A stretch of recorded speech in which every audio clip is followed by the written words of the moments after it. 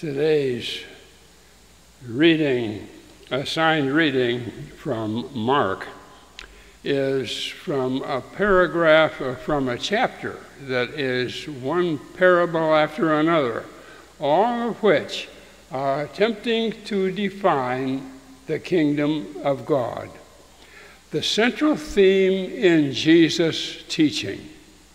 If you were to take a course in theology at one of the theological education institutions here in Hyde Park, one of the first things you would note is that there was a continued emphasis by Jesus on the kingdom of God. He talked about that more than anything else. The coming of the reign or rule of God. It's coming, he said. It's here, he said. Enter it. Receive it. Amazing. God's rule is available to us here and now. The major theme. Jesus really had one sermon, and that's it. The kingdom of God. God's rule. The time when God is in charge and God reigns. And the will of God is done here as well as in heaven. Pray for it. Live it. Receive it.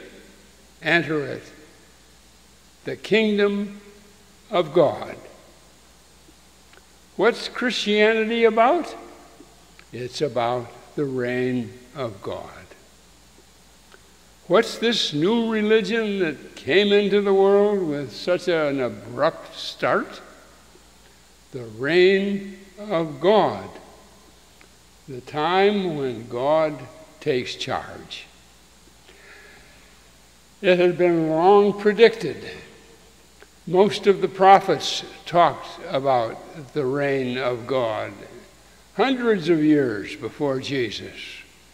Hosea defined the reign of God as a time of amazing forgiveness, when people would forgive each other for terrible things that they had done to each other.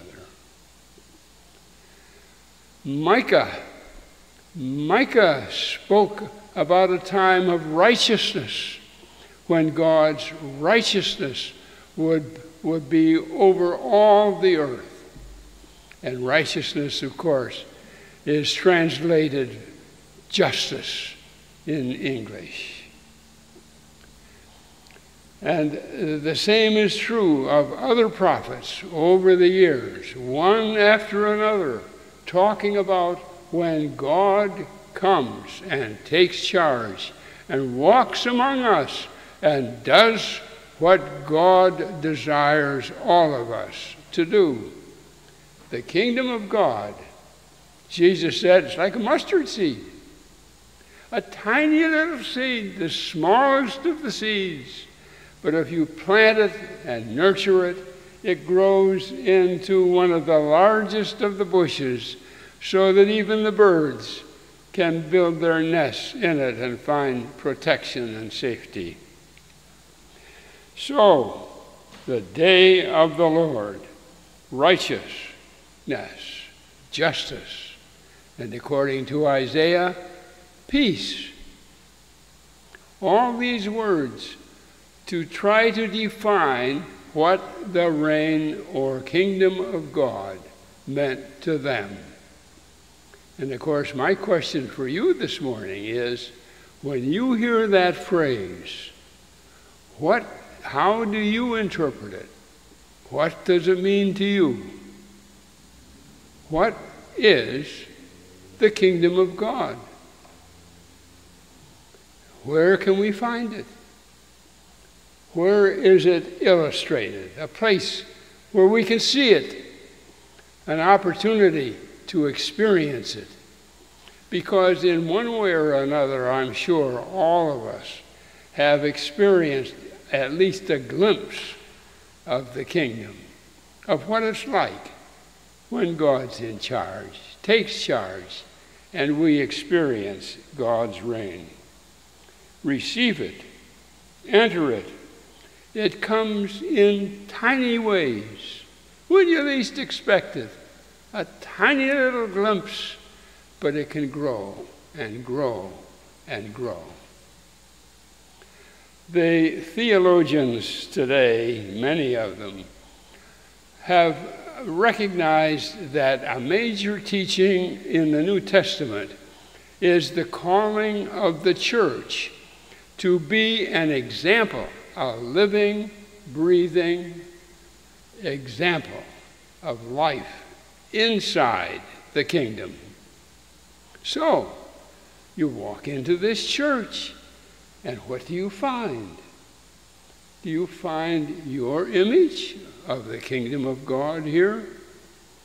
Or even better, do you find Jesus' image of the kingdom of God in this congregation? We sure try. We try hard to be a manifestation, an example, a good example of life inside the kingdom. We welcome everybody we can welcome. We invite them into our midst. We give them a place of honor. Well, it isn't always that way.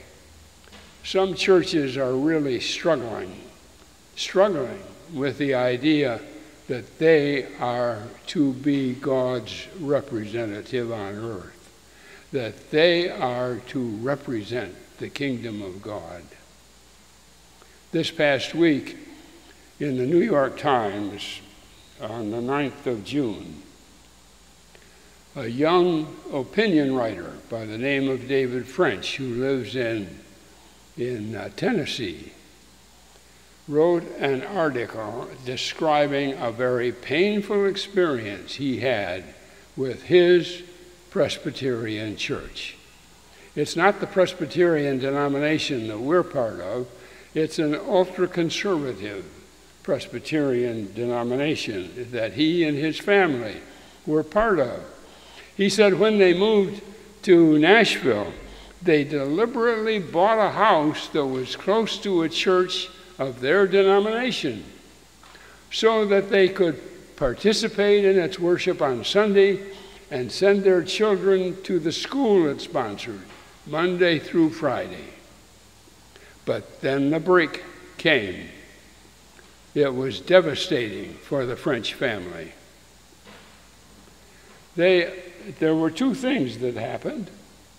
The first thing that happened was that they adopted a 2-year-old little girl from Ethiopia and welcomed her as a member of their family. And the second thing they did was, well, David, an opinion writer for the Times, wrote an article for the New York Times in which he publicly dissociated himself from his former membership in the Republican Party. He said he couldn't be a part of it anymore. And then he committed even a greater sin in the eyes of some of the church members. He separated himself from Donald Trump and said there was no way he could support that man. So bad things started to happen to them. He said the racism was grotesque, just grotesque. Somebody asked his wife, why couldn't you adopt from Norway instead of Ethiopia? Somebody asked one of his sons, did you purchase your city for a loaf of bread? Somebody else asked him, saying, don't you realize that slavery was good for black people because it taught them how to live in America? Well, try to swallow that. It sickened them, just sickened them. Then in addition to that, there was the political reaction, a strong negative political reaction by people who didn't know whether they were Christian Americans with an emphasis on being Americans who happen to be Christians? Or were they American Christians with an emphasis on their Christianity and a minor to their national living?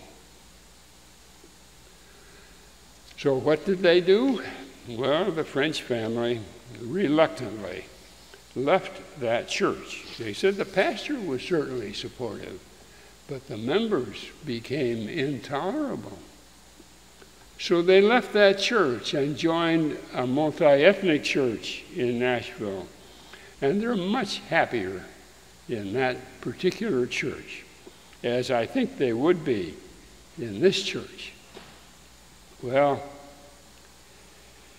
the Jesus movement in Jesus' time, one of the reasons that the Jesus movement spread so rapidly in the first century world was because it was a welcoming church, a unique community, unique communities that represented the will of God. Thy kingdom come on earth as it is in heaven. Welcoming, a church, a religious center, a people, a community, specially focused on welcoming everybody. Well, I don't know how you define the kingdom of God, what you think Jesus meant when he talked about it, but if you turn in your New Testament to Matthew's Gospel, chapter 5, follow along while I read what Jesus had to say about the kingdom of God. When Jesus saw the crowd, he went up on a mountainside and sat down. His disciples came to him, and he began to teach them. Blessed are the poor in spirit, for theirs is the kingdom of heaven. The kingdom of heaven. Blessed are those who mourn, for they shall be comforted. Blessed are the meek, for they will inherit the earth. Blessed are those who hunger and thirst for righteousness, for they will be filled. Blessed are the merciful, for they will obtain mercy. Blessed are the pure in heart, for they will see God. Blessed are the peacemakers, for they will be called children of God. Blessed are those who are persecuted because of righteousness, for theirs is the kingdom of heaven. Blessed are you when people insult you, persecute you, and falsely say all kinds of evil against you because of me. Rejoice and be glad, for so persecuted the prophets who were before you. Jesus' definition. Who does he welcome? Who, in his opinion, are the happy ones, the blessed ones of our society? All the people who are low down. Who's omitted? Who's not on the list? The richest, the most powerful, the people throwing their weight around, the people who oppress, the people who have not yet recovered from their racism, the people who know that they are Christians first, Americans second. who's blessed and who's not blessed. Well, did you make it to the list? I ask you. Did you make it to Jesus' list? I feel for the church that the French family felt they had to leave. That is a church in great trouble, great pain. It's a failure. It is failing to demonstrate life in the kingdom. Well, how about us? I have my hopes.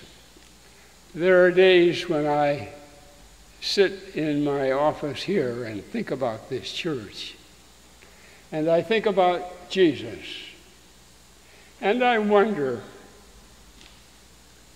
if Jesus participated in this church, even for a short time, would he say of us, "Well done, good and faithful people"? Amen.